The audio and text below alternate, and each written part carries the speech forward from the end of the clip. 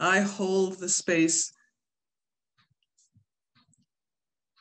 and evoke the spirit of the womb, the place where love goes in and is held so that life might be born. It is the place where wonders form. It is the place of safety, the place of protection. It is the place where there is a presence of heaven, held.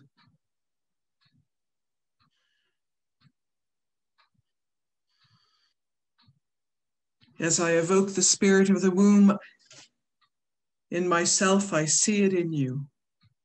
And I hold the space of safety for you, and then hold the space that is true for all you hold in your world. A bit like a Russian doll, held and then held and then held.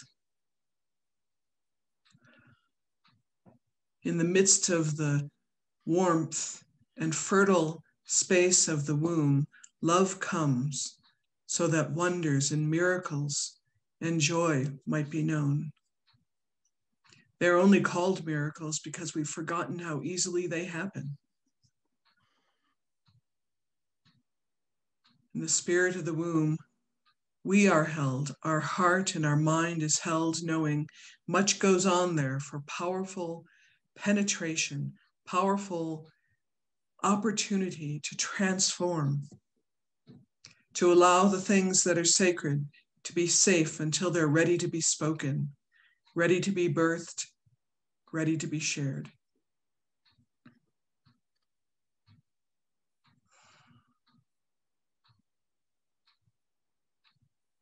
This is a place of warmth, a place of completeness, a place of process as well. It of itself is complete so that process may happen, so that the forming of new life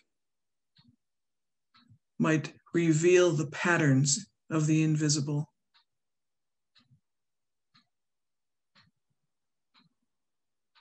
The fertile place where the design might be born through the life current present in me and in you. And as we do this together, the planet is reborn, humanity is transformed, the world is changed when we hold the spirit of the womb together.